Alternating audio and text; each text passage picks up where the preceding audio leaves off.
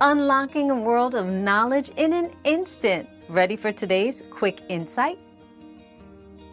To loosen a stuck plastic water valve, first try applying penetrating oil around the valve stem to help lubricate and loosen it.